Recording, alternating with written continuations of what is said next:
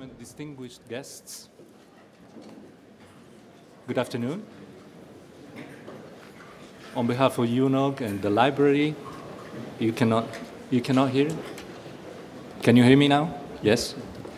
Ladies and gentlemen, excellencies, dear guests, dear friends of the library, good afternoon and welcome to this special library talk today. As you can see, you very many, and so we had to get a different location. I'm being told you can't hear me. Yes, better now. Okay, thank you. Thank you.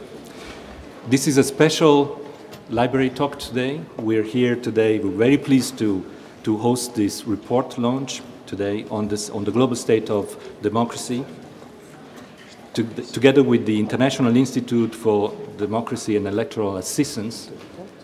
I will introduce them in a second. We have today an event divided in two parts. We have very high-level speakers today, so we will accommodate them in a series of keynotes. Then we will have the presentation of the report, the reasons why we're launching today, the report on the global state of democracy, and then we will have a question and answers as it is customary with library talks. I must say that this will be very short. I keep seeing people that don't hear. Can you do something about this? Yeah, can you hear me now? No. So, voice is heard in the room. Yeah, you don't need earphones. Exactly. The earphones. Okay, now it's louder now. Okay, your earphones are not working. What is working is the audio in the room. So sorry about that. So, without further ado, I would like to start, because we got a little bit late because of this microphone issue, by inviting the Director General of UNOG, Mr. Michael Muller, to give his welcoming remarks. Thank you, Director General. Thank you. Secretary General Annan, Secretary General Leterme, Director General Sagar, Ms. Ibid, Mr. Andaria, Excellencies, ladies and gentlemen, dear friends. It's my great pleasure to welcome you to the Palais des Nations for the launch of International Ideas Report, The Global State of Democracy. And I'd like to thank the organizers of this event, the Office of International Idea, to the European Union and the Kofi Annan Foundation for making this possible. And I'd like to, of course, especially like to thank Mr. Kofi Annan and Mr. Yves Leterme for taking the time to be with us today. I know I speak for all of us when I say that we look forward to hearing their thoughts on a topic as vital as democracy. Of course, it's no easy feat to grapple with the current state of democracy, let alone to predict its future. It is telling, however, that International Idea is launching its biennial report series 25 years after the publication of The End of History and the Last Man by Francis Fukuyama. It posits that the end of the Cold War was marked by inevitable triumph of Western liberal democracy. What a difference 25 years can make. The euphoria of yesterday has given way to the hand-wringing of today, and not without reason. Systemic shocks over the last decades have challenged democracies at home and abroad. Public frustration with imperfect institutions is fueling the fragmentation of societies, the polarization of policies, and the demonization of others. Increasing inequalities and growing trust deficit at every level of governance undermine the bonds that unite us. And yet, I think it would be a mistake to discount democracy, to surrender to the current sense of gloom. What is needed instead is a level-headed examination of the challenges facing democracy, an analysis of the policy options at hand that give it a new lease on life. And that is exactly what International Idea is unveiling today. The global state of democracy recognizes setbacks democracy has been dealt recently, but it places these in the context of long-term positive trends, providing a nuanced, fact-based understanding. It examines key issues like migration and inequality, as well as the vital contributions of women and young people. In light of the report's holistic approach, it is particularly fitting that it is being launched here in Geneva, a city that makes it easier to collaborate and exchange information across disciplines and silos. Together, the more than 100 international organizations, hundreds of NGOs, and world-class academic institutions that make up International Geneva contribute to democracy in their own way. For example, the International Labour Organization has taken the lead in setting norms for democracy in the workplace. Looking back to the mistaken assumptions of the past, let us remember that democracy is not a destination, it's a path, one marked by struggles and setbacks, that we should follow a different path. In truth, there is no other path. Or to quote Winston Churchill, democracy is the worst form of government, except for all those other forms that have been tried from time to time. Going forward, success will depend on facts and even-keeled analysis of the kind offered by this report, and not hyperbole. And I look forward to a production discussion. I thank you very much for being with us today, and I hope you all will enjoy the discussion today. Thank you.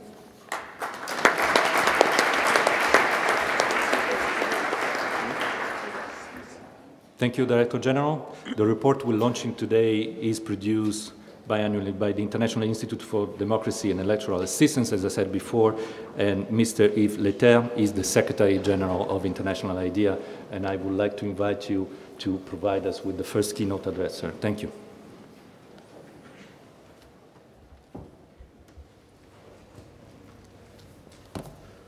Thank you very much, Mr. Secretary General, Mr. Director General, Mr. Muller, Mr. Director General of the Swiss Development Corporation, distinguished representatives of government, representatives of diplomatic missions to Switzerland and to the United Nations, and diplomatic missions of International IDEA member states, dear friends from the Kofi Annan Foundation, of course, Mr. Special Envoy, Ambassador de Mistura, ladies and gentlemen, representatives of civil society, media, academic, dear students, colleagues and friends.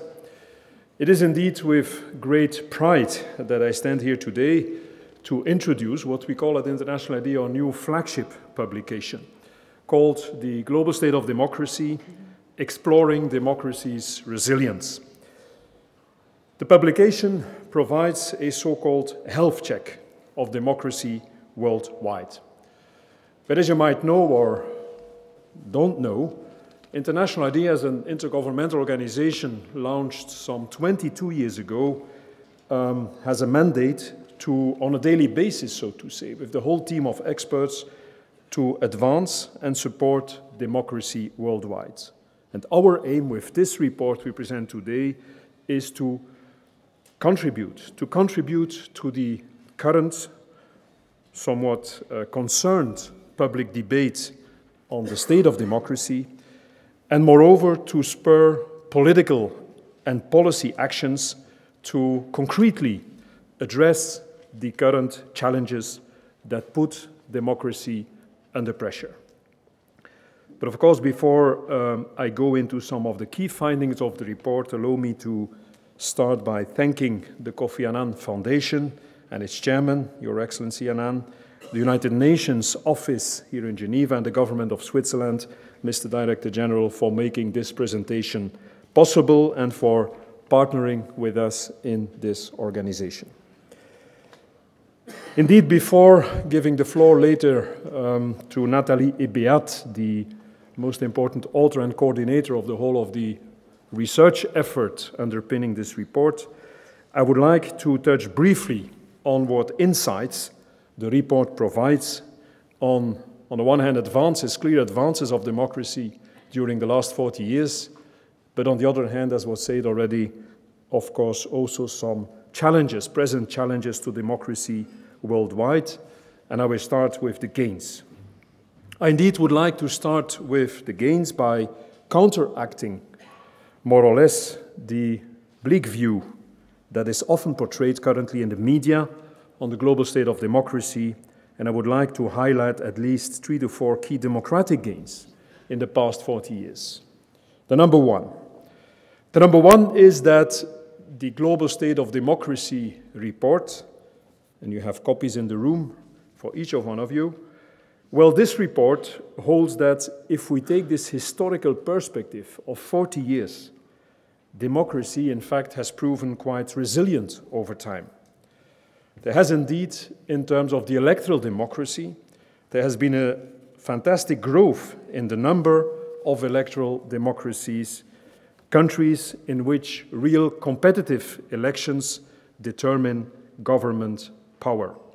From only a quarter of the world's countries, nations in 1975 to more than 65% currently. More than 3.5 billion of world citizens today have the right to participate in elections to appoint the members of the public authorities. And we have recent democratic transitions like Tunisia, but also Myanmar, showing that there is progress, but of course still challenges.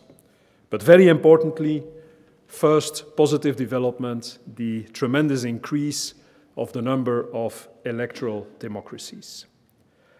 A second very important progress, when you put it in a historical perspective, although there is still a lot of work to do, the other significant gain is the progress made in the political representation of women, doubling in the last 20 years to 23% now.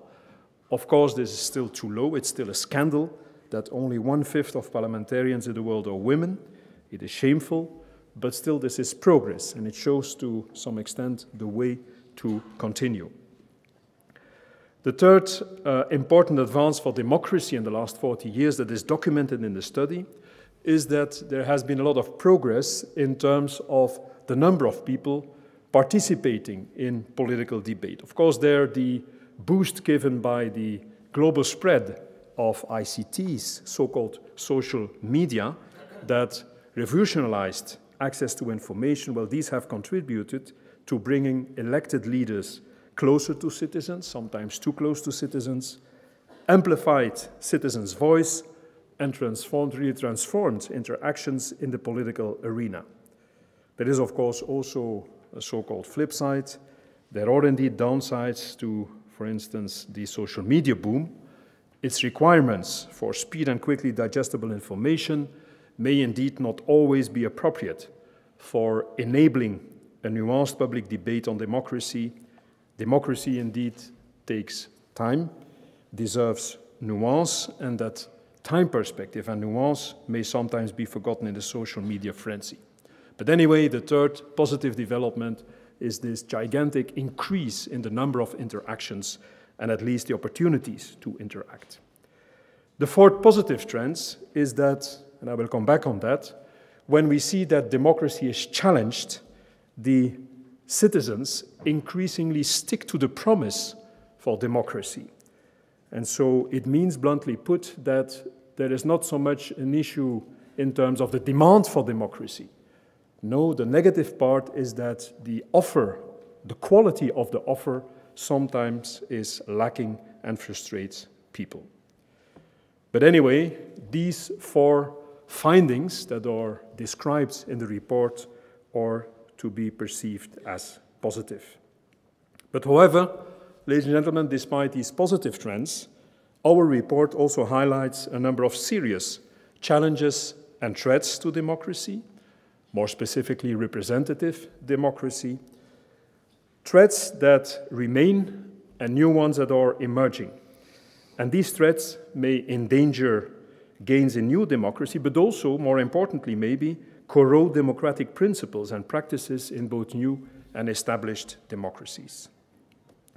And moreover, we see that starting from 1975 to 2015, when we consider more precisely, specifically the last 10-15 years, including in the statistics, and our report highlights 5 key challenges to democracy, that there have been rising problems, at least in 5 domains. First, we have witnessed, and we document this phenomenon, we witness increasingly the so-called modern democratic backsliding and a shrinking democratic space. Modern democratic backsliding as opposed to traditional democratic backsliding where authoritarian leaders take over. We see indeed a number of governments extended their mandate through constitutional amendments, increasing concentration of power in executive branches, undermining the independence of judiciary, limiting political freedoms, media restrictions, tight control of democratic competition, and restriction of opposition parties, curbing of civil society action as examples. And this modern democratic backsliding is really very apparent, especially in the last 10 to 15 years, including sometimes in traditionally deeply rooted democracies. In the same range, we also note a rise in the number of so-called hybrid democracies, with countries adopting the formal characteristics of democracy, including periodic elections, with, in fact, allowing little real competition for power, with weak respect for basic political and civil rights and for the rule of law. The second negative trend we document in the report is the rise of populism and nationalism. Populism and nationalism on the rise in both new and older democracies. And these risk corroding democracy from within. Indeed, populist political parties exploit their electorates' dissatisfactions and fears and capitalize upon increasing polarization in society, scapegoating with extremist and exclusionary rhetoric on migration, on, for instance, religion, and fairness occupying a more prominent space in the public discourse. In the rise of populism and nationalism, and more specifically also scapegoating, of course, the new phenomenon of fake news, and on the other hand also state-sponsored misinformation and propaganda is really worrying, and cyber insecurity has, during the last years, increasingly become a threat, including to the integrity of electoral processes, and this needs really concerted action, more concerted action, by both established and new democracies. Third negative trend, specifically in what we call then the more mature democracies, the rooted democracies in the West, for instance, we also see a decreasing level of trust in the traditional representative democratic institutions, increased disengagement of the electorate, particularly, and this is very worrying, of the young people. As a result, of course, as a result of dissatisfaction with the ability of democracy to deliver on the core issues like economic well-being and equity. Fourth, there is the issue in most places in the world still of a very important negative impact of capture, of corruption, and the unchecked infusion of money in politics and in elections, which also contribute to undermine a fundamental precondition for legitimacy, democratic legitimacy, namely the trust in the process. Fifth, last but not least, there is of course the range of numerous conflicts, sources of insecurity in different places all over the world, which leads to a massive internal displacement and millions seeking refuge in neighboring countries and beyond. We all know that the massive influx, for instance, into Europe has had political implications, boosting anti-immigration parties and fueling populism. Ladies and gentlemen, I leave it there in terms of some positive tendencies, but more importantly, more, let's say, concerning developments that should be addressed. To conclude, I would say that we think the publication of such a report, where our ambition is to go a little bit beyond the traditional rankings, hit parades of countries in terms of the quality of their democracy, trying to assess, to analyze deeper trends, we think that the publication of this report is critical. Recent developments across the world have led many to even question sometimes the value, the potential of democracy, and at the same time cynicism and pessimism sometimes seems to have overtaken the public debate. We hope that this report will help us to take real stock, on the one hand, of progress, but also of challenges. And our hope is that it will help spur and renew the public debate on democracy and inspire action to build, to strengthen, to regenerate, and to safeguard democracy. And it is there, of course, not just the responsibility of politicians to do this. Other stakeholders also have a key role in this process: civil society, academics, the media, and of course, the whole of the citizens. Let me conclude with the central message in this report about the state of democracy and about sources of resilience of democracy. And this central message sounds, I quote, "Democracy can never be taken for granted, and each one of us has the responsibility to build, to protect, and to safeguard it, I hope that by publishing this report, we add to the tools that are available to win this fight for democracy. Thank you very much.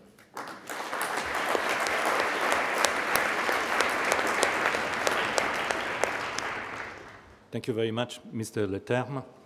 Before we go to the illustration, to present the presentation of the report, I would like to give the floor to a second keynote address by Mr. Manuel Saga, who is the Director General of the Swiss Agency for Development and Cooperation. Thank you very much. Good afternoon. It's a great pleasure to be here, distinguished guests and speakers, ladies and gentlemen. It's a great pleasure to be here and to represent the host country at the launch of the Global State of Democracy publication. I believe you can all commend International IDEA for nourishing this important debate on the state of democracy and for the contribution they have made to this important discussion. Switzerland has been a member of International IDEA since 2006, and we have always greatly appreciated the work this Center of Excellence has done, the Center of Excellence for Democracy, which combines outstanding research with sound advice for political practitioners. Both are very much needed. Corruption and self-interest in politics fuel an increasing disconnect between citizens and political parties.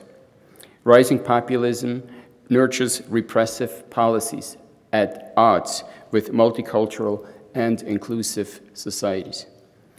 The IDEA publication identifies these and other challenges to democracy, but it also tells us that the glass is half full. One of the publication's key findings is, I quote, "the continuity of democracy at the highest level in world history," which is reassuring indeed. We particularly appreciate the solutions-oriented approach reflected in the publication. The report proposes a set of effective measures to strengthen the resilience of democracy. Democracy, of course, cannot be taken for granted, and the institutions, democratic institutions, are in perpetual motion, also in Switzerland. As most of you know, we are currently here in Switzerland debating the role of the media and, more specifically, of public broadcasters. On the surface, as often, the controversy is about costs and finances, but ultimately, it is about the role of the state as a participant in public discourse. It is about access to politically relevant information and the significance of cultural diversity. Ladies and gentlemen, because we take democracy rights and institutions so seriously at home here in Switzerland, the promotion of democracy is also an important objective of our foreign policy, enshrined in the Constitution, no less. Article 54 of our Constitution mentions the respect for human rights and democracy alongside alleviation of poverty and peaceful coexistence of peoples, as well as the conservation of natural resources. For us at SDC, the Swiss Agency for Development Cooperation, democratic institutions are not an end in and of themselves.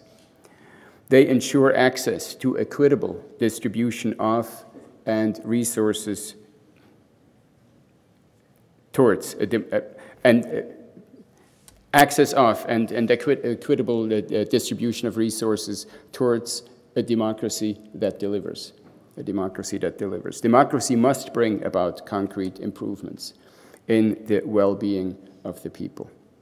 Often in our partner countries, the tradition of constructive dialogue is rather weak. Decision-making processes are confrontational. Therefore, SDC tries to foster peaceful negotiations between civil societies and authorities to find common solutions.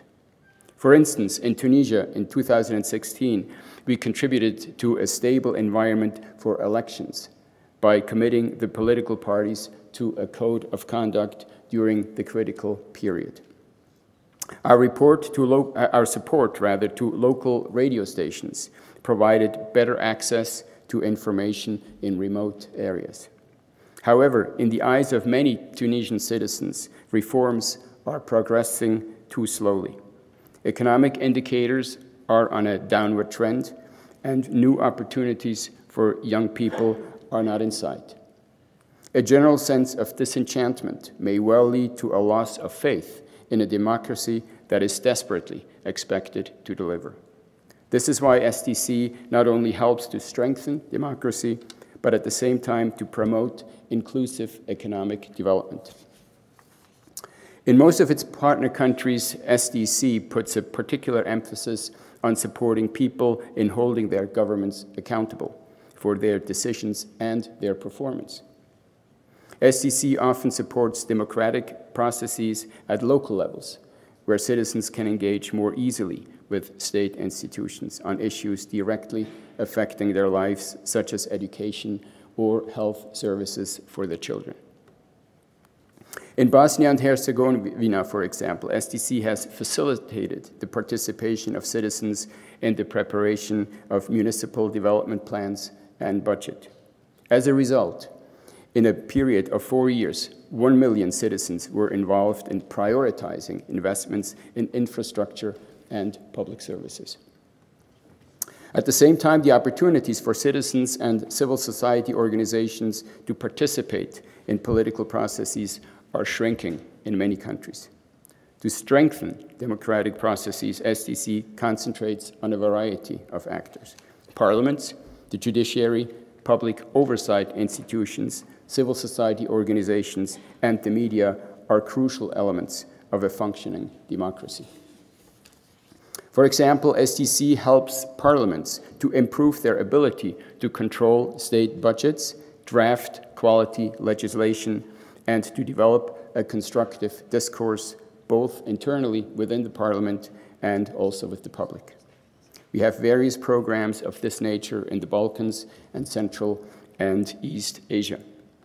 Another example would be our support to the Prevention and Combating of Corruption Bureau in Tanzania, which facilitated 4 major asset recovery cases. Ladies and gentlemen, as we all know, democratization is a long-term and non-linear process. The Global State of Democracy publication, tracking developments over 40 years, shows that history is on the side of democracy. That should be all the encouragement we need to stay our own course of democracy and to help those who may be a little less further along and those who are still struggling to find it. Thank you very much.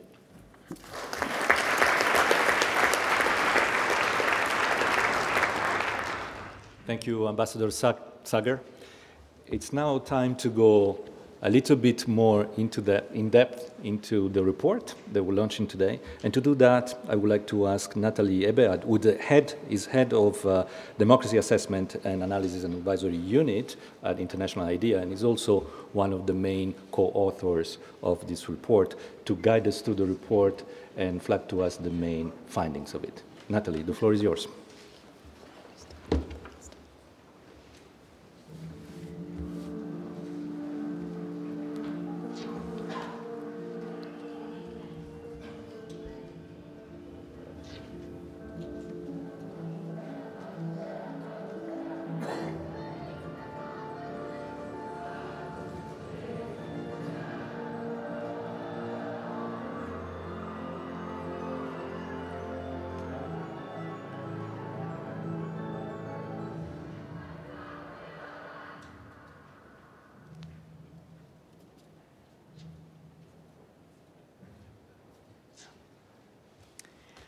Ladies and gentlemen, distinguished guests, media headlines these days are dominated by the question of whether democracy is in decline, the effectiveness of the democratic system, and whether or not it is valuable to have democracy or not, is raging among citizens and policymakers alike. And the first edition of the Global State of Democracy is a contribution to this debate. It aims to provide global and regional trends analysis, from 1975 to 2015. 1975 because it coincides with the third wave of democracy and the signing of 2 UN conventions on civil and liberal rights and economic and social rights, and to 2015 because that is the most up-to-date data available for 155 countries that we measured based on a new Global State of Democracy Index. This publication aims to contribute to the Sustainable Development Goals, and particularly SDG 16, in the world's pursuit of more peaceful and inclusive societies. Indeed, when we look at the picture globally, there is some good news. Elections have become more common. They are cleaner today, and there is less fraud and manipulation and irregularity. Governments are also now more representative of and accountable to their constituencies. More countries respect fundamental rights of their citizens today. Social rights and equality have also seen significant improvements. What our publication tries to do is to not prove whether democracy is resilient or not, but to look at the enabling conditions under which democratic systems can recover from challenges and crises, how they can adapt, be flexible, and innovative in the face of them. So our key message is that while there is some good news, democracy cannot be taken for granted, because we have also seen, despite these positive developments, a slowdown in the progress since 1990 and again since 2005. There have been 24 democratic reversals since 2005 in the world, and therefore we need to safeguard and protect democracy. So if we look at the global state of democracy today, what is it? What is the global state? Basically, when we look at the definition, when we have measured democracy, sorry, I will go back to the second key message because now I see it's on your screen. The second key finding of our publication is that in the face of democratic backsliding, the value people give to democracy is actually not affected, it actually increases. So how people view and value democracy strengthens in the face of democratic challenges. So in terms of the global state of democracy today, when we analyzed it on the basis of IDEA's broad definition of democracy, which encompasses the two principles you see in the blue circle, which is popular control over decision-making and equality in that control. The idea being that the will of the people is the basis for the legitimacy and authority of sovereign states. And as such, IDEA has quite a unique definition because our definition includes civil and liberal rights, economic and social rights, as well as rule of law and governance elements. And this definition we have translated into a quantitative measurement based on the 5 attributes you see in the inner circle: representative government, fundamental rights, checks on government, impartial administration, and participatory engagement.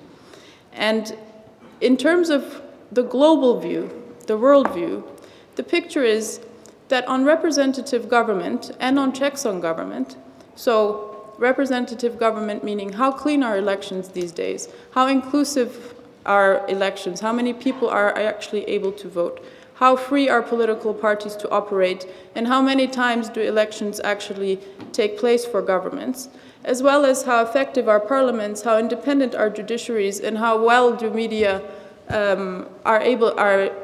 how well is media able to perform its watchdog functions. From a global perspective, we have seen an increase in these two attributes since 1975. However, when you dig down into different regions and countries, you see that regions such as Europe, Latin America, and the Caribbean and North America have higher degrees of representation than Africa, Asia and the Pacific, and Middle East and Iran. When you look at the fundamental rights attribute, again we have witnessed a stark increase in 1975 and again in 1990 on the manner in which countries provide access to justice, civil liberties, and social rights and equality. The exception being that the social rights and equality trend is quite linear. It has been quite difficult since 1990 because we see relative stability since then for countries and democracies to provide economic and social rights on an equitable basis for their citizens. In that attribute, we also measure gender equality. And what we see is that although gender equality has gradually increased in all regions, it has done so on different speeds and at different levels.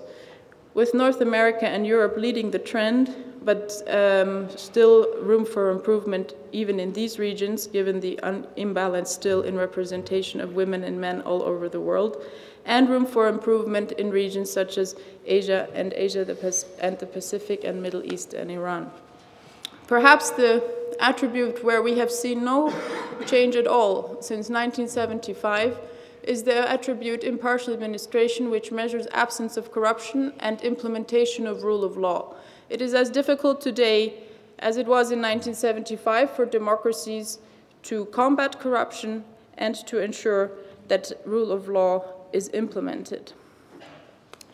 On participatory engagement, which was perhaps the most difficult attribute to measure because it is regulated very differently in terms of legislation in many countries in the world, we measured sub-local elections, direct democracy mechanisms, meaning their availability and their quantity and how many times they are used, electoral participation, and also civil society participation.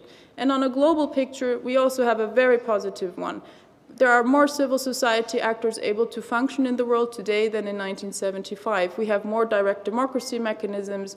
We are able to participate more in elections than ever before. However, the direct democracy mechanisms, while they are available and while there are more of them, the world is not very good at implementing them as often as they perhaps could. And electoral participation especially has seen a decrease in various regions of the world, in particular in Europe, where you have several established democracies which have seen a decrease in the last 40 years. So from a global perspective, one can say that these findings challenge the pessimistic view that democracy is perhaps in decline. But we also acknowledge that many aspects of democracy's progress are also under challenge. And when we explore democratic resilience in our publication, what we are looking at, or how we are defining it, is by looking at how well countries and regions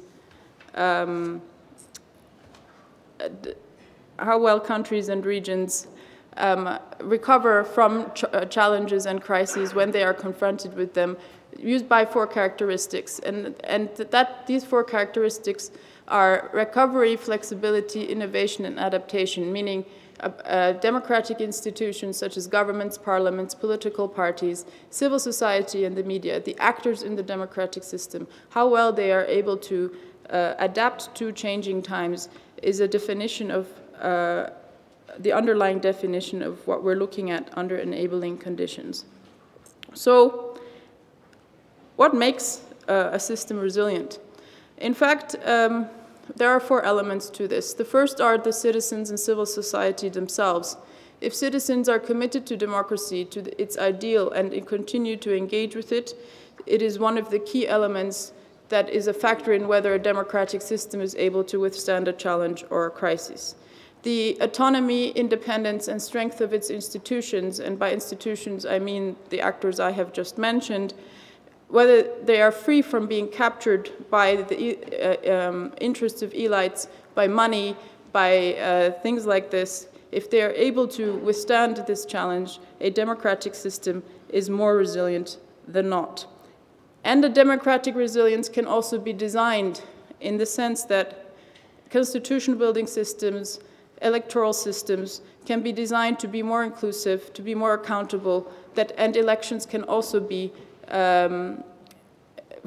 safeguarded by designing electoral integrity into a system depending on how that electoral system is designed. So these are the key elements that we use when we look at the 5 challenges that we believe are these days putting most pressure on democracy, and the first one being democratic backsliding. And what we see in the world today in relation to democratic backsliding is that there is more sophistication in the manner in which democratic backsliding occurs these days. Next slide, please. In the sense that we see more a sophistication in the way leaders these days legitimately use the democratic system via elections, via referendum, to aggrandize their executive power to the detriment of checks and balances. While there are still traditional means of democratic backsliding, such as coups d'etats and your classical voter fraud, such as stuffing of ballot boxes that occurs in the world today, we see less of this and more of the sophisticated kind. And the effects that democratic backsliding has on democracies, our index shows, next slide please, that, actually the attributes are almost all attributes of democracy are affected by democratic backsliding, perhaps unsurprisingly: representation, fundamental rights, impartial administration, and also checks on government. The only one that is not affected so much is participatory engagement. And that tells us that citizens, in fact, are the key bulwark against democratic backsliding. They are the factor that can prevent it occurring. We also have found that there is a relationship between democratic backsliding events and the comparative deterioration of public order. So violence in these contexts becomes a catch-22. The power of, when concentration of power increases, dissatisfaction of citizens also does, and this can ignite violence. And we see a relationship between democratic backsliding and development. Our index suggests that in countries that suffer democratic backsliding, social rights and equality are much less able to provide social rights and equality. So what should be done about democratic backsliding? Again, it comes down to courts, parliaments, and the media as the three key actors that need to work together with citizens to counter democratic backsliding when it occurs. But also regional organizations have a key role to play in terms of being able to influence their neighbors or their memberships when backsliding occurs. Next slide, please. One of the key challenges that we believe is putting a lot of pressure on democracy these days, some people term the crisis of representation, or the changing nature in which political parties are increasingly engaging with citizens who are changing the way they are engaging politically through new technologies, social media, or by taking to the streets. So protest has become an increasingly popular and also legitimate form of expressing political opinion, because as democracies are evolving. And what has happened is that governments, in a bid to regain trust of their citizens, increasingly also turn to direct democracy instruments, such as referendums. Between 2015 and 2017, we have seen countries as diverse as Colombia, Cote d'Ivoire, Hungary, Italy, Netherlands, Sudan, Switzerland, the UK, Tajikistan, Turkey, Venezuela, and Zambia having referendums to make decisions. And with these two challenges also come dilemmas for policymakers, and in this case for political parties, in how they must change the nature in which they engage with citizens to ensure that they also represent them well in the democratic system.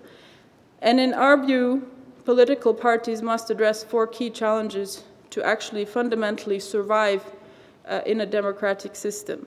They must be honest about the fact that many of the challenges that democracy faces today are transnational in nature and not always easily only solved on national level. So they must be honest with their constituents as to what can really be solved on national level and what must perhaps be better solved on regional and international level. Terrorism and migration are two such phenomena. They must also restore citizens' sense of inclusion, particularly women and young people who no longer engage with political parties in the same way as they did before. And they must respond to the challenge of populism in ensuring that there is a more fact-based dialogue and not easy solutions presented to complicated challenges. And they must adapt to the changing nature of the way we communicate in terms of finding innovative ways to interact with, also through new technologies, with their electorate. Next slide, please. In terms of money, influence, and corruption, we see big money being the conduit for undue influence and corruption, and what it does to democracy is that it creates an unlevel playing field, particularly for women and youth. It channels corruption and policy capture, and it erodes trust among the public.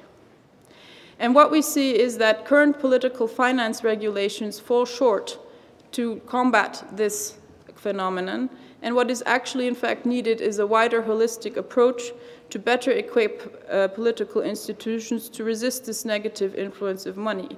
And what we mean by this is we need new innovative instruments to fight corruption, promote transparency, protect and promote oversight of the state.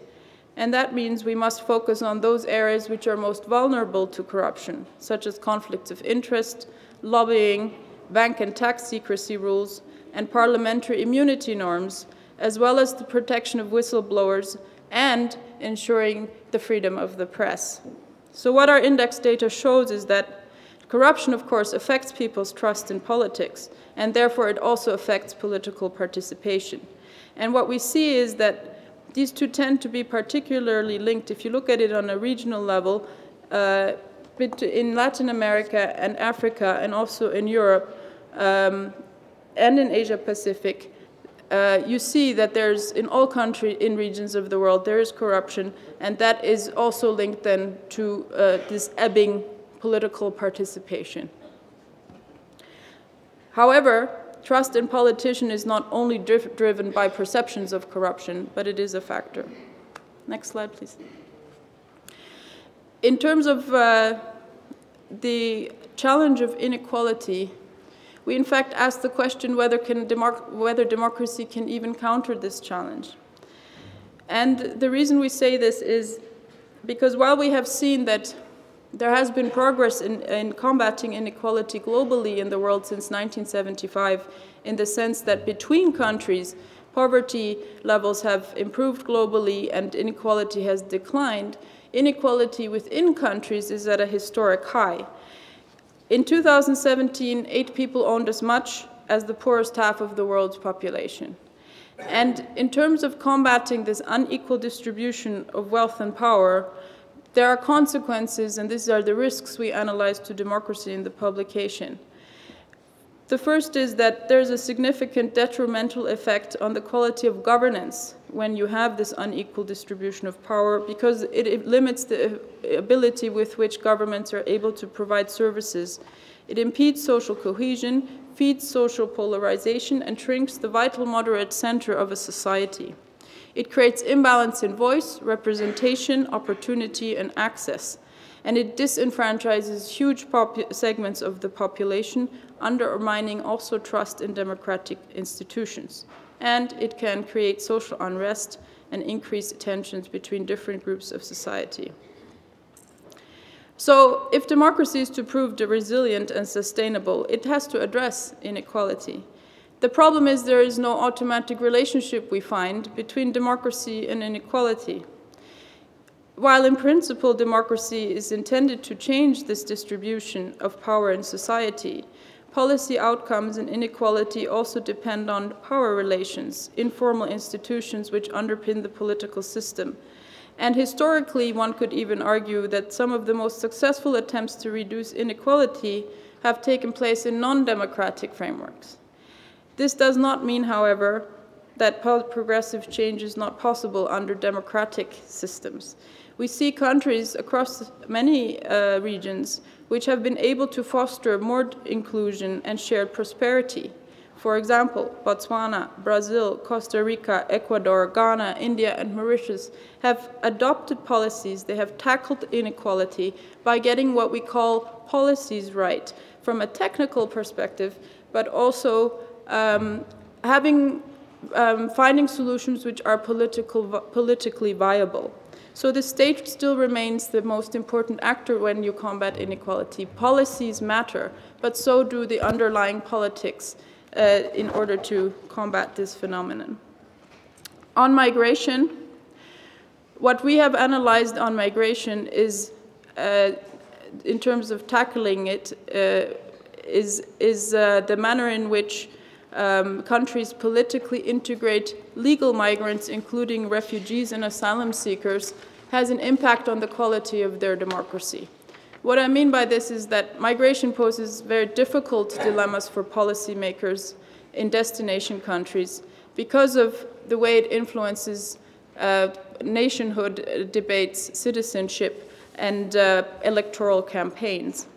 But factors such as citizenship and voting rights and civil society initiatives are the ones that create resilience in the system in terms of tackling better integration of migrants in the system. So what we find is that when countries are open and inclusive in terms of migration, they also have a higher quality of democracy. This is what our index shows. And lastly, on the peace-building chapter, countries which are coming out of democratic transition, we find that inclusiveness is also the key factor on whether or not countries coming out of conflict are able to do so on the road to democracy and peace. And that is if they design resilience into their constitution-building systems, if they integrate former militants into political parties, and if they also choose an electoral system such as proportional representation, which is more inclusive for their populations, which will, in the end, determine whether they are better able to become a stable democratic country. Thank you very much for your attention.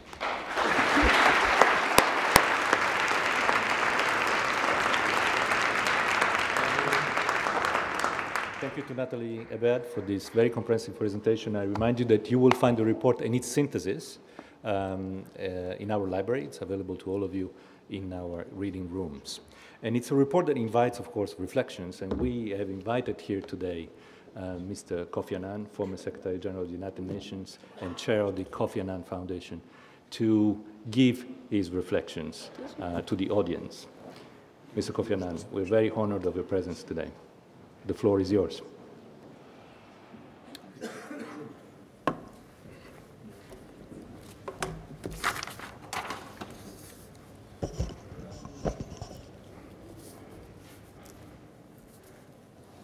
Secretary General, Directors General, and Special Envoy for Syria, Excellencies, ladies and gentlemen, I'm pleased to join you today to launch the first IDEA Global Report on State of Democracy, and I'm gratified to serve as an advocate of its messages.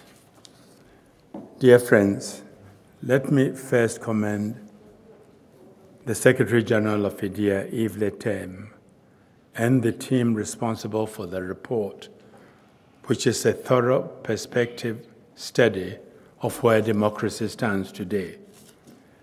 Its global scope and thematic analysis are truly impressive. I am confident that the report will quickly become a definitive reference work on democracy for policymakers, activists, and scholars alike. And it is timely as well as it is ambitious. As this report notes, democracy and institutions of democratic governance are under immense pressures. Rising levels of economic inequality, combined with opaque forms of political finance, are undermining any notion of political equality. Strident nationalists and populist movements seek to reap the benefits of democracy while denying the inclusivity that is at the heart of democratic practice.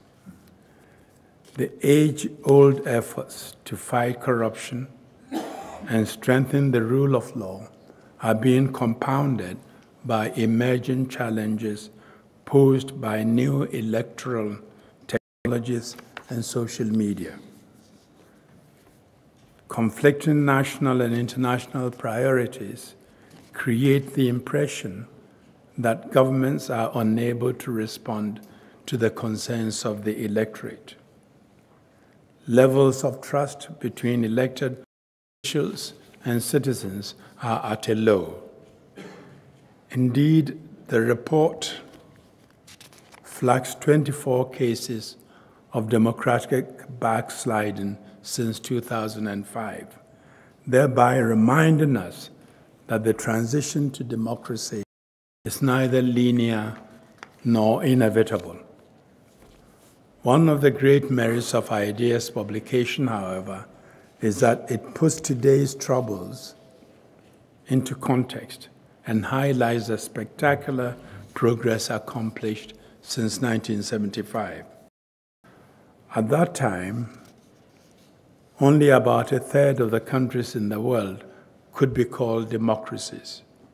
The figure today is about 2/3, although it has to be said that the quality of democratic practice is uneven. Most importantly, IDEA refused the widely held view that democracy has been in decline over the last decade. In fact, most of the countries that have transitioned to democracy have not gone backwards, and long-standing democracy has experienced a reversal. Democracy is, in fact, incredibly resilient. Indeed, going further back, it is worth bearing in mind that democracy stood up and overcame fascism, which mocked its weakness and its ineffectiveness. Arguably, therefore, democracy is the most successful governing ideology the world has ever seen. My own continent was largely taken over by autocrats and kleptocrats of one stripe or another in the years following the wave of independence.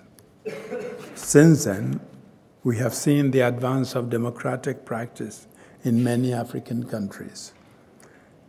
Just in the last few years, we have witnessed some remarkable transitions in Burkina Faso, Gambia, and now I greatly hope in Zimbabwe, even though the outcome is still uncertain. As the report notes, Latin America, a continent renowned for its caudillos, has achieved the most progress with tragic exceptions. And in Asia, where strong men once claimed that superior Asian values were incompatible with democracy, with democratic norms, robust democracies have today emerged in countries like South Korea, Singapore, and Indonesia to prove them wrong. And of course, we don't forget India, the largest democracy yet. These successes highlight democracy's enduring appeal and the universal understanding of its transformative potential. There is a global appreciation that, unique amongst political systems, democracy holds a promise of equality, the empowerment of the disenfranchised, and the peaceful management of social conflict. It affords societies and citizens the right to have a voice in how they are governed and by whom. Instead of living in fear of their government, citizens want to sanction and replace leaders who fail them and to engage and interact with elected leaders so that authorities can take informed decisions. One of the most striking demonstrations of democracy's enduring appeal is that even openly authoritarian regimes increasingly go to the trouble of organizing periodic elections. Of course, such elections do little to deliver on democracy's unique strengths. Instead, they are artificial exercises which, with predictable outcomes, providing a fig leaf of legitimacy to an otherwise oppressive regime. I believe this is one of the greatest threats to democracy today, and it is why my foundation has been working these past 4 years in partnership with international IDEA to strengthen the integrity of electoral processes. When elections are conducted with integrity, their outcome is not just legally beyond reproach, but also be perceived by the electorates as legitimate. Elections with integrity empower winners to govern with credibility and authority, and they should protect those who lose from arbitrary reprisals and exclusion. When elections lack integrity, they can prove deeply destabilizing, sometimes triggering conflict and violence. Dear friends, ladies and gentlemen, the global state of democracy is not only an analytical tour de force, but also a call to action and a reminder that democracy has to be defended. This is why I was particularly reassured by the finding of this report that democratic backsliding does not weaken people's ideals of democracy. Rather, democracy and the determination to defend it is strengthened in the face of the threats that we are discussing here today. The ability of individual citizens, civil society organizations, political parties, and electoral management bodies and others to defend democratic ideals depends on a thorough understanding of the state of democracy. The findings and messages of this report are therefore not simply useful academic reference points. They are a fundamental contribution to the empowerment of citizens on which the survival of democracy depends. The global report charts encouraging democratic progress. Nevertheless, we should constantly remind ourselves that democracy is always a work in progress. We must never take democracy for granted. By reminding us of that imperative, the global report and IDEA have rendered an invaluable service to the cause of democracy. Thank you very much.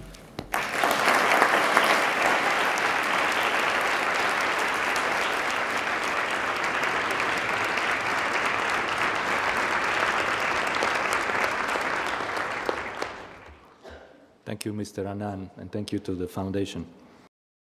We have now a few minutes left for question and answers to the authors of this report. I would like to start this with a short video. Before we broadcast that, I think it's just 1 minute. I would like to introduce the director of the Albert Hirschman Center on Democracy of the Graduate Institute, Professor Rendaria, who's with us. She joined us also to give some views, but also to moderate this debate. So if the video is ready, I will start with that. It's just 1 minute. And then I would like to hand over to Professor Rendaria to moderate the debate.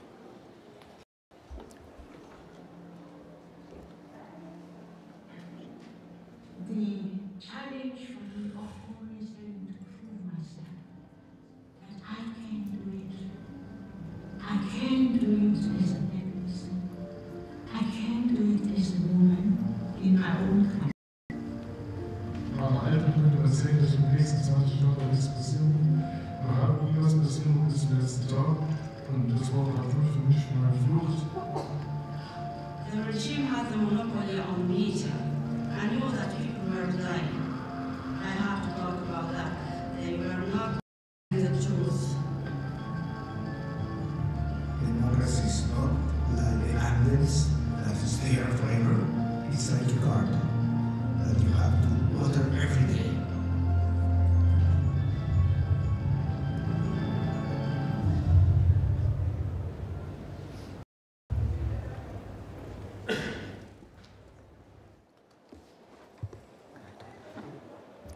Thank you very much. Let me immediately turn to you for questions.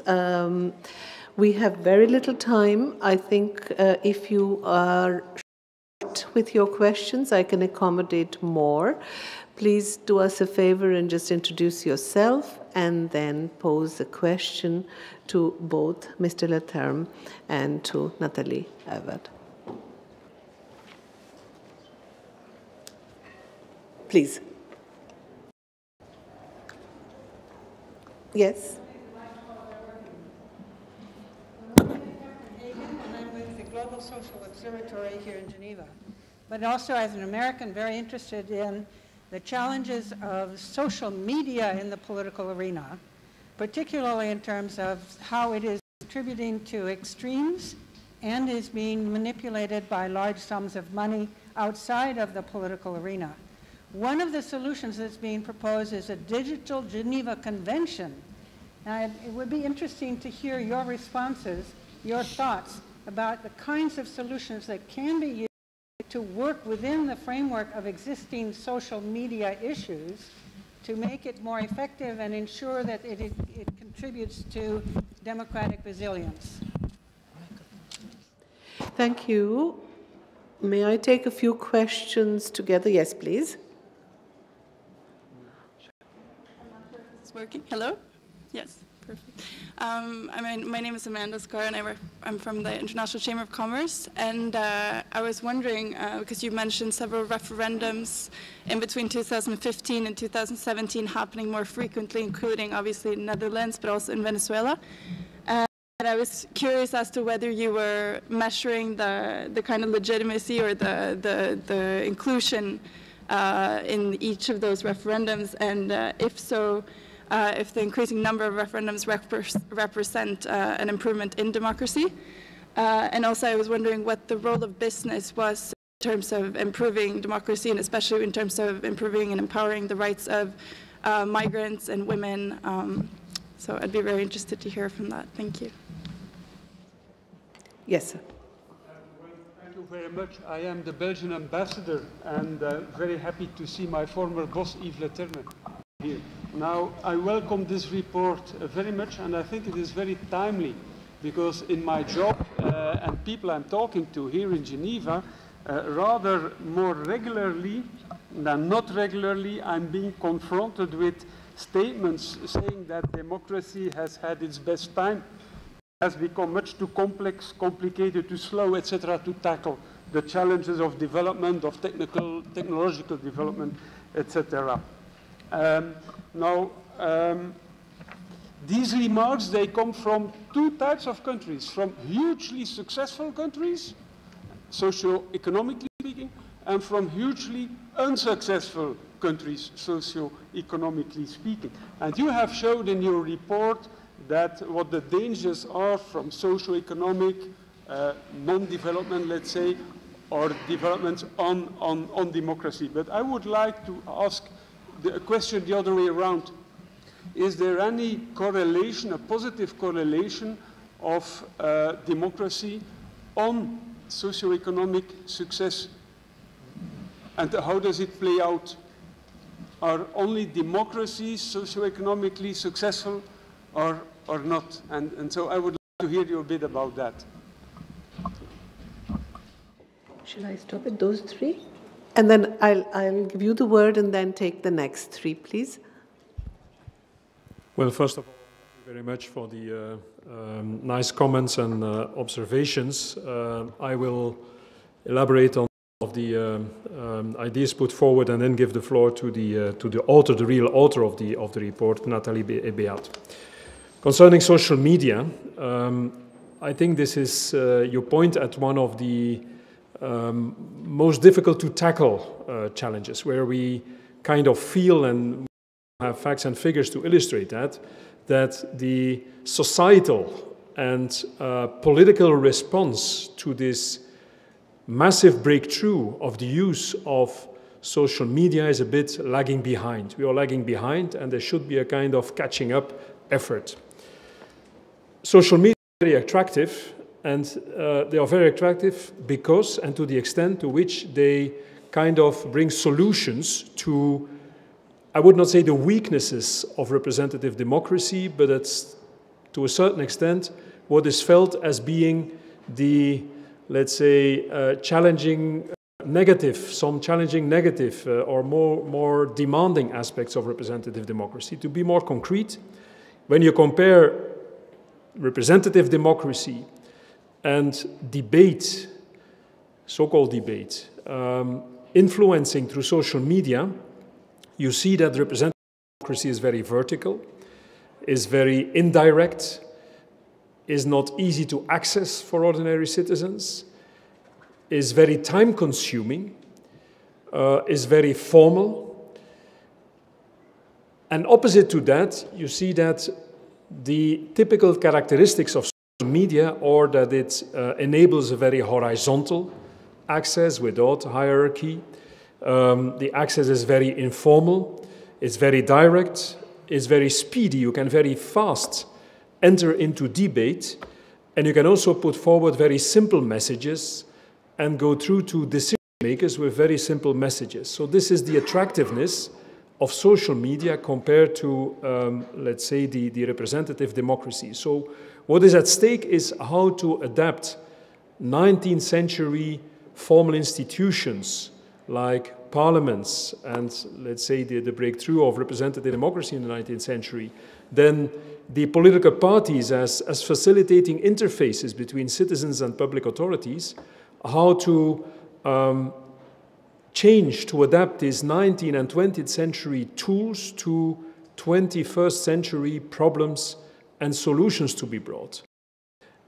And I think that the solutions that, let's say, ways to address the negative impact of social media, like the lack of nuance, like the lack of real debate and transparency, and the one-man vote principle that is challenged through the influencing work of social media, this deserves, of course, a very complex answer. But to give you a couple of directions of where we think that the quality of democratic debate could be enhanced, and by the way, the breakthrough of social media also has the positive effect that more people have easier access to the public debate. But we think that working as public authorities and also media, of course, to strengthen the issue of facts, figures, and truth, that there is something as reality, that we have to counteract fake news, that we have to counteract rumors, that we have to counteract the use of social media to be used as a vehicle to bring wrong statements, to influence people with lies and, let's say, lacking underpinning arguments. This is where we should counteract, and it's a shared responsibility. I would add that there is a task for public authorities, just like when there was a breakthrough of the more, let's say, traditional mass media as television, radio, and so on. Public broadcasting played a very important role at the beginning and then was translated in more regulations and authorities supervising what was happening in radio, TV, and mass media. We think that we have come at a stage where public authorities should also take a responsibility and should be mediating. We now see certainly mediating in the field where public interest is concerned, and that public authorities there have a role to play in organizing themselves, taking the initiative to partly organizing to a certain extent social media, but also in regulating it. It would lead us too far. We have issued some policy papers on this, some documents. We can share it with people that would be interested in. I will give the floor to, in the interest of time, to Nathalie to answer to other aspects of the points that were raised, including the point that was raised by the Belgian ambassador. I'm not here as your boss here, I'm here representing Ali, but thank you very much for the appreciation. On the question of referendums, what our index measures is the availability and the use of referendum. So what we see in the world is, and those countries I've mentioned, is that more referendums are taking place over time. or are available at least in legislation for people to use, but that they also pose very difficult dilemmas in terms of their outcomes sometimes, in terms of the ability of governments then to deliver on what the referendum outcome actually asks it to do. In terms of whether referendums are in fact inclusive, if you pair that with our analysis in for example, for marginalized groups such as migrants, the fact is that only when many migrants become citizens are they also able to take part in referendums. So we do see an underrepresentation of migrants in many countries in the world, particularly if they have a very large proportion of migrants compared to the native population, and their inability to take part in such key democratic mechanisms because they don't have citizenship. So one of our recommendations in the publication is, in fact, that if countries want to become more inclusive, they must consider voting rights for migrants, at least on local level. And sometimes countries many countries already do on national level, and they must facilitate the citizenship of migrants. On the question of, are democracies or, let's say, authoritarian systems more able to deliver on social economic equality, that is actually what our report, we didn't venture so much because it was a complete comparison between, let's say, non-democratic and democratic regimes to come to a full conclusion. But the fact is that in terms of that there have been land reforms, for example, in non-democratic states that perhaps one could argue distributed the wealth better than a democratic system may have done if it had been put to a vote. However, the question with that discussion is always, at what cost to other freedoms inside the democratic system do these redistributions occur when a country decides to just take a unilateral approach to redistribution and not a democratic one? I think I'll leave it there because I think we have a few more questions. Yes.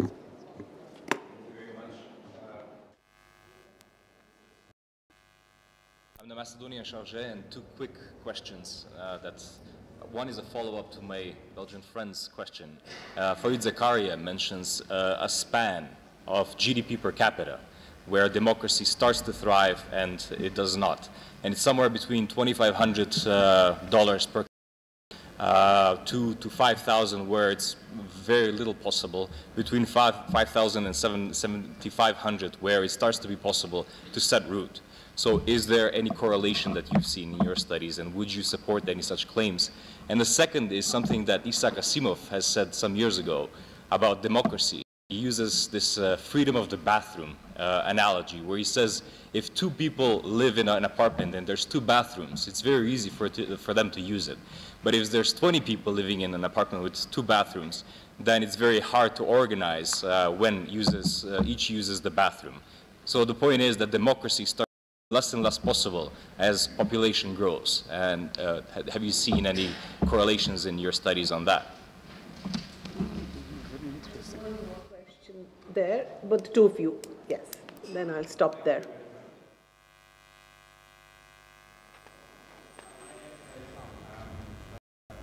Could you use the mic? We can't hear you. Hello? Yeah, my name is Sarai Som. I'm a pro-democracy leader, exiled in Denmark, work for better human rights democracy in Cambodia. I would like, may I my concern related to the human rights and democracy in Cambodia, because recently the democracy in Cambodia has been attacked, and also human rights violation in Cambodia. So Cambodian peoples inside the country, they need the support from all over the world who support democracy, so that they are motivated to do for the work for democracy in Cambodia. So recently, many opposition Could you just formulate your question, please? The lady next to you is waiting. Okay, thank you. Yeah, my question is that is there any action from the international community or United Nations to have those who need support for democracy in Cambodia? Because right now, the Cambodian people who support democracy all be attacked since 1975 until now. Thank you very much. That's the last question I can take.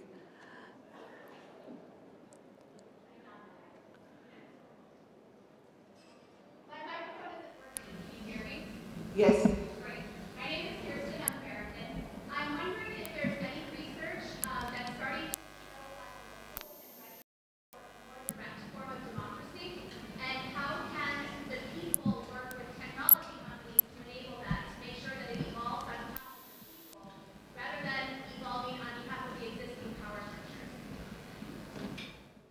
Okay, I'll give you the word.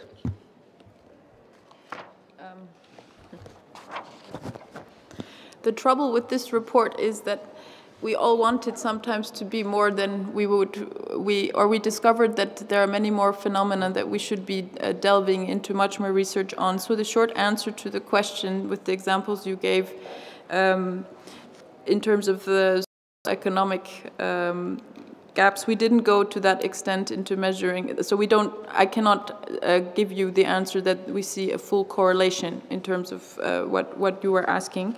What we measure inside the index when we look at social rights and equality are things like life expectancy, so basic social welfare, education, literacy, health, and how well countries are providing this in terms of service delivery. This is what our index measures. So to go to that correlation that you're looking for would require a whole other subset of analysis, which I believe we can do as a which this publication doesn't do. But it's definitely something that I think we should do more research on.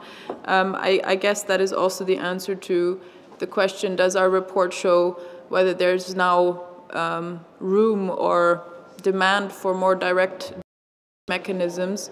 I think that's a bit linked to the technology question, and I think that could perhaps be the second edition, because the fact is we don't actually know how technology will impact on democracy very well, and because we don't know that, our democratic institutions are not very prepared or adapt yet to ensure and to respond to the manner in which technology is having this effect. You see it in electoral integrity, and you see it in the way political parties are no longer able to interact as they did before with their constituents.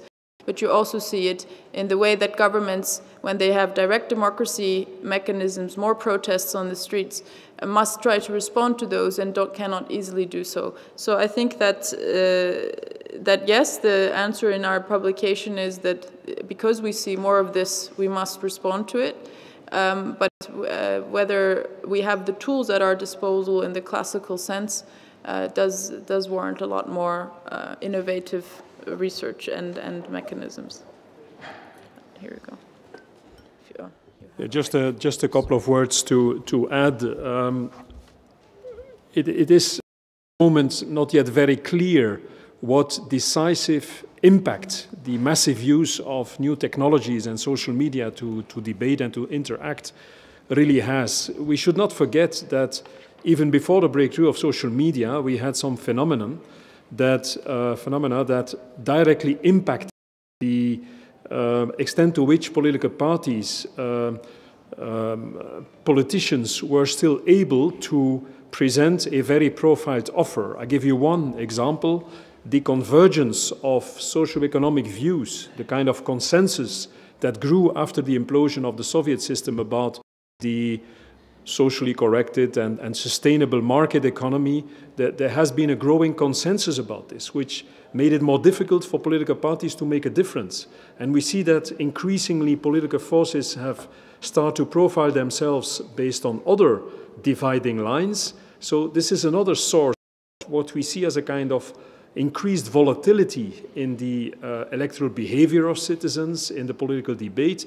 So we should not point at the massive breakthrough of ICT as the only source of, let's say, challenges to the traditional, very stable only marginally changing nature of representative democracy. But I think it's worth research, and but the volatility of the democratic and political landscape is certainly caused also by other sources. Second element of reaction to your statement, Madam, and your question, based also on other activities, we see that perhaps, maybe, we think almost sure, the way to improve the quality, to strengthen democratic practice, will be based on a mix of the already existing, and with whom we have a lot of experience, existing tools of democratic organizing, legitimacy, and a democratic governance, with elections at all levels, with parliaments, with mandates given to executive power, on the one hand, but completing that, let's say, that range of tools we already have, and that have troubles in terms of still having the confidence of citizens, completing them with more innovative and more direct ways of, let's say, offers of interaction. So a mix of traditional representative democracy with new tools like massive use of, more important use of referendum, like kind of liquid feedback organized based on, between citizens and public authorities based on the use of ICTs, so innovative decision-making in metropolitan areas with decentralized decision-making, counterbalancing the more wide scale of decision-making. So we think that it's more in a mix of existing tools and new tools that solutions can be found to strengthen the legitimacy of decision-making. But it's worth thinking about this when we select the new items to be researched in the next edition. Thank you very much. Let me just conclude with three remarks. Congratulations once again for an exemplary report which flags so much of the progress over the last 40 years, but doesn't shy away from pointing to the risks and the challenges which remain. Just three remarks which underscore and I think ask for an extension of some of your findings. The one is a very personal remark as a migrant. I think I'd really like to underscore the whole emphasis that you place on migration and the fact that it's impossible to have political integration without voting rights. I am somebody who lives in Europe since 37 years. I pay taxes in Austria, Germany, and in Switzerland, and I have voting rights in no country at all. And I'm a really good example of the problem of the non-integration of migrants politically, although they're well integrated socially and economically. The question I would have had to you is that I think migration is not only a question for the problem for a host societies, but also for the societies from which there is a huge amount of out-migration. So at the moment in Central and Eastern Europe, for example, in the smaller societies, what one sees is the out-migration of young, skilled people leads to a democratic deficit because a lot of your voters have moved out. And I think this is a very serious demographic issue which needs to be addressed if we want to think about voting rights for those at home who have left to live abroad. So there are voting rights on both sides which needs to be considered, I think, and this is an important question which you flag. The second thing you have pointed out too, I think the very important point, and that is what you call the modern backsliding in democratic achievements. And this is it's a paradox in a sense. It's a systematic dismantling of democracy, especially of liberal democratic institutions, using the law. So it is, if you like, rule by law to undermine the rule of law. And this makes the kind of response that one can have to it very, very difficult politically, because these are, if you like, formal democracies, and yet what you get is a hollowing out of substantive democracies, especially of democratic institutions. The technological question is, yes, you can tweet a protest, you can tweet a demonstration, but you can't tweet institutions. And that is where the challenge comes in, how to rebuild and how to build resilient institutions. The last point I want to make is, and that is as a social anthropologist myself, and I think it's the quality and the variety of democratic experiences which matter a lot. It's difficult to capture it by quantitative indices, but I think qualitative research could show us different meanings that people attach to democracy in a variety of societal and institutional settings. And that may help us understand some of the paradoxes which are really present if one looks at the kinds of quantitative data which you have. So you have disenchantment with democracy on the one hand, and a faith and a defense in the democracy on the other hand. And I think these kinds of paradoxes may be explained if we really are able to study more carefully the nature, what are the meanings which people attach to democracy and to democratic values and institutions. So thank you very, very much, and thank you very much for being with us today. Thank you. Thank you. Thanks so much. Thank you, Professor Andaria, and thank you again to International IDEA. And by the way, International IDEA is also offering a reception for those of you who had to forgo lunch to be here today. Thank you also to my wonderful team for putting this together in this big, unusual room for us. Enjoy the reception, and thank you for being with us.